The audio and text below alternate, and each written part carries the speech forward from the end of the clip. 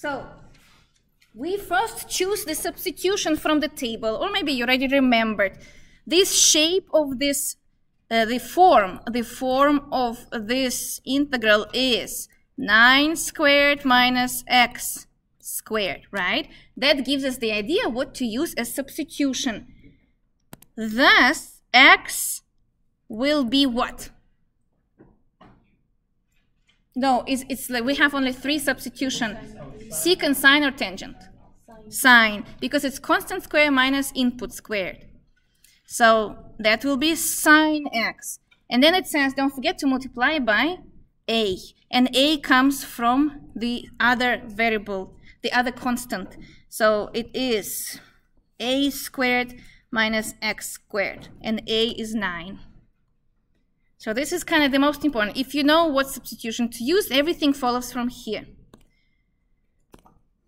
dx is 9 cosine x. Okay, it's not x. Sine theta. Theta. This is like English th. Theta. D theta. Put it in the box as well. That's the most important. Now we can start plugging into the integral. However, this is substitution. When you use substitution, even though we don't call it use substitution, doesn't matter. We need to change limits of integration. So let's do that. When x is 0, then what is theta? So the thing is, bless you,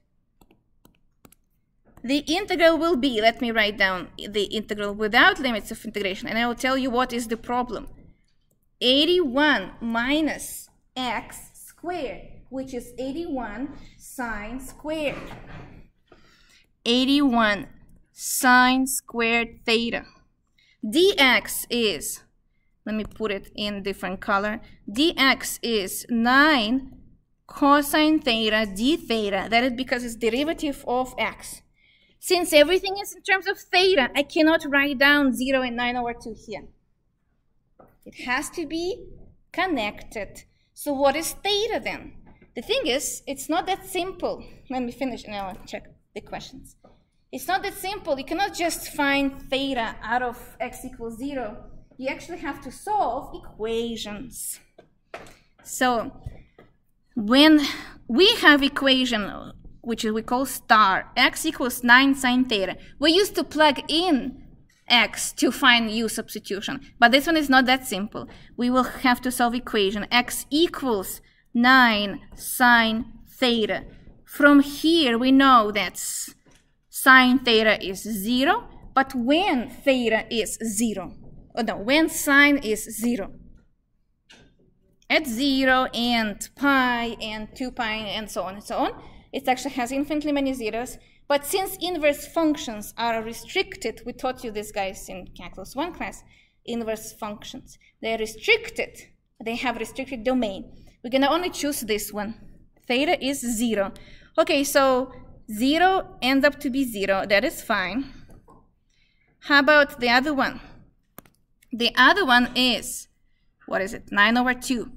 X equals 9 over 2. Then, let me jump right away. 9 over 2 is 9 sine theta. I'm just plugging it into the left-hand side. 9 over 2 gives you 9 sine theta. That means sine theta equals 1/2, right? I'm just canceling out 9. 9 and 9 going to cancel out. When sine theta is 1/2, when theta is pi over 6. So that gives you reviewing of the angles, trigonometric angles. Pi over 6. That's called inverse functions. We're actually looking for angle from the given distance. The distance we got is 1/2. Which angle gave me that? Pi over 6. So the upper limit is pi over 6, and the fun part starts now.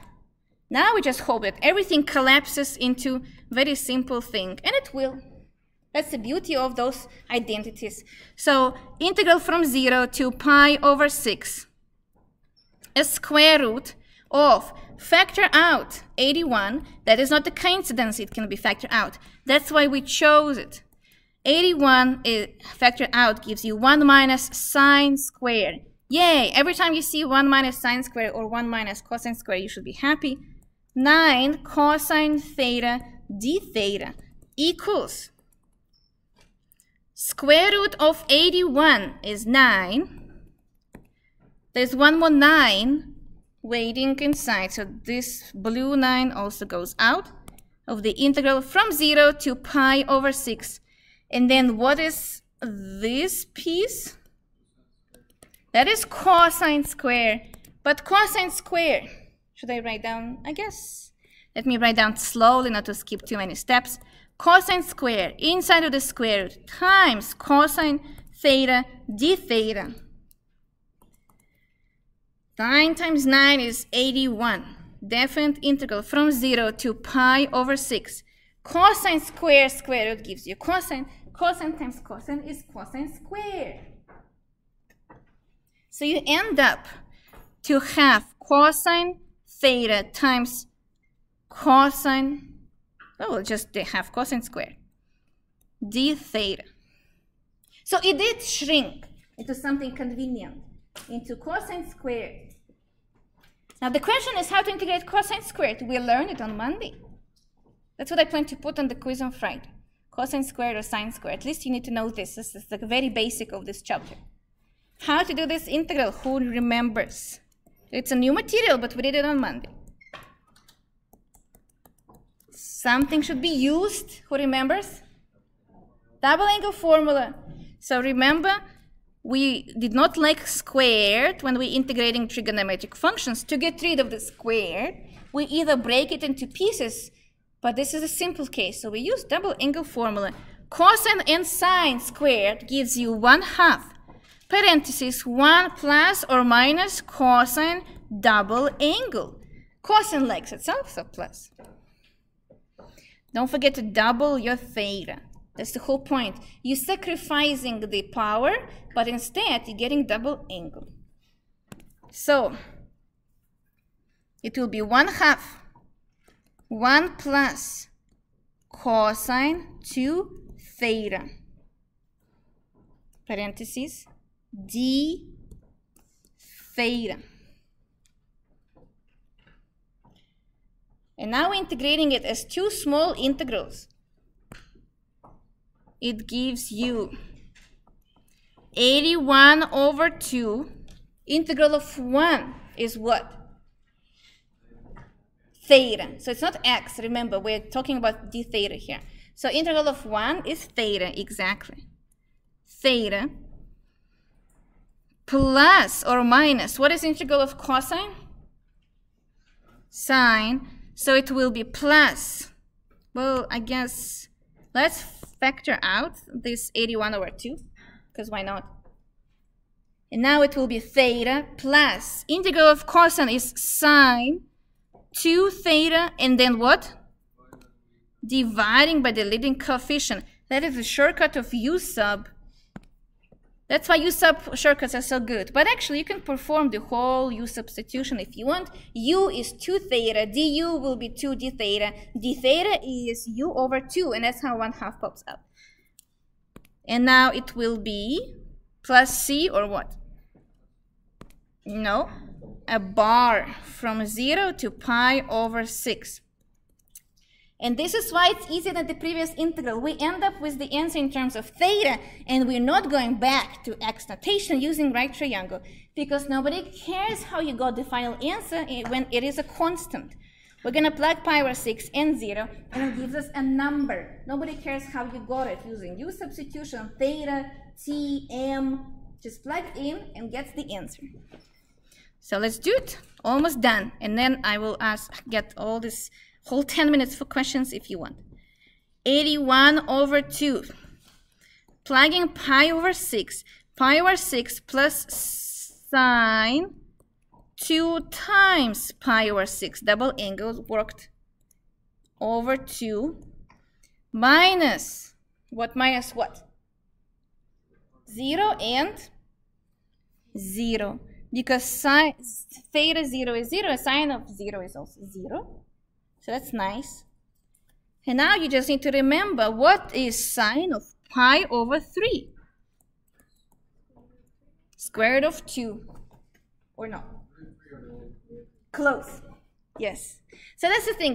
Many people don't remember the table, so you need to review it from time to time, especially if you end up to be in engineering major. You will have lots of trigonometry there. I ask people who already have jobs in architecture and blah, blah, blah.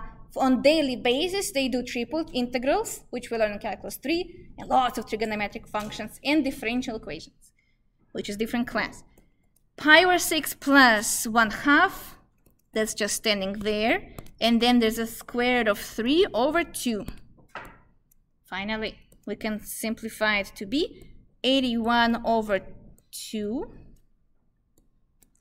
And then it will be pi over 6 plus square root of 3 over 4. That is the final answer, which is some kind of number. And we never went back to the right triangle, which is very pleasant that we did not have to do that, because we already changed limits of integration to 0 and pi over 6, so we don't have to go back to the original variable. That might answer the question some of you wanted to ask. Why not to keep the previous limits of integration? Because many of you like doing that. This looks like a hassle to perform this change. If you keep 0 and 9 over 2, then you will have to go back to the original variable over here. You cannot keep it as theta, and that will require right triangle. So choose what is simpler to use right triangle after this step, because you cannot plug 0 and 9 over 2 here. Or change limits of integration at the first place. This is a good example when changing actually is easier than going back to the original variable. So if that was your question, I just answered it, hopefully, that you have to change limits of integration, but then you do not go back to x. Do not go back to x, because it's a definite integral and you successfully changed limits of integration. So you can just plug pi over 6 and 0, which is an angle. Did you notice? It was not 9 over 3, which is length and stuff. It was actually 0 and pi over 6. It's an angle. So it also matches the units. I told you units matter. If we're working with theta as an angle, you better plug in angles in radians or degrees. If you're working with distances, which we had at the first place, that was x some kind of units, then it's 0, 9 over 2.